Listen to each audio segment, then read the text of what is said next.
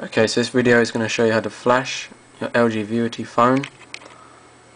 My phone is in working order, but your phone should come up with a yellow screen when you turn it on. So I'm just going to put my phone into that, so you can purposely put your phone into the refreshing state.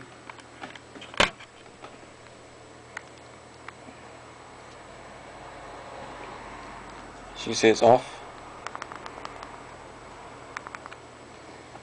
Just going to put it into the right mode.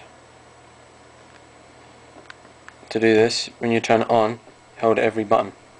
As simple as that.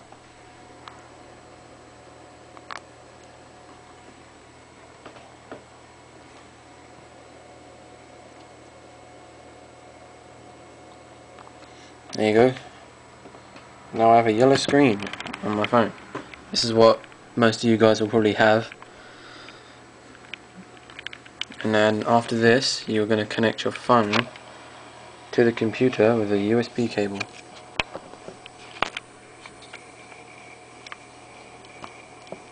Like that. So it's connected on it. And in the description I'm going to have the right files over here. Okay, so the first file you're going to need is, I haven't got it open, but I shall open it now.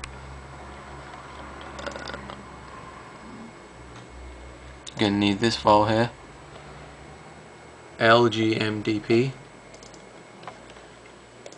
This is the software you're going to use to flash. Alright, first up, you select port and you select your phone on here.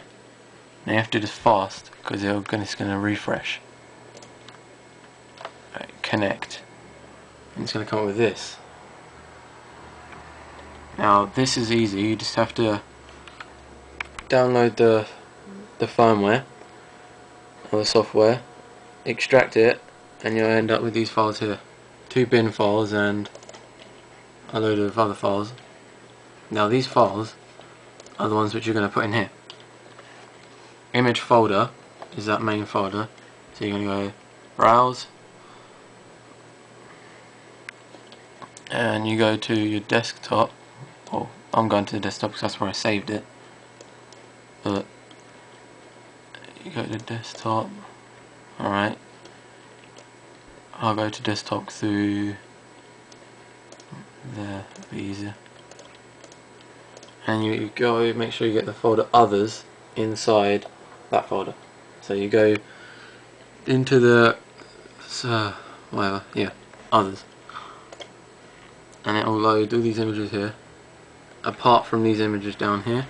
Now media image and module image are the bin files.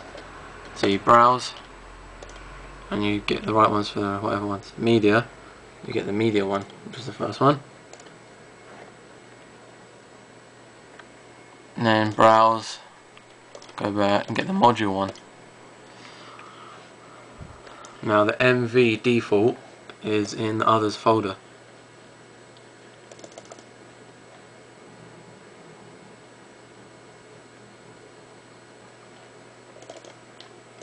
See that? NV default is in the others folder. Open that and you go to reset database and contents. OK. After that you can just press start and it will start loading. It'll probably take about, I don't know, half an hour. I'm not going to do it though because I don't want to flash my phone. And then after that, just follow the instructions and it should load your phone up. Any problems, just comment and I'll help.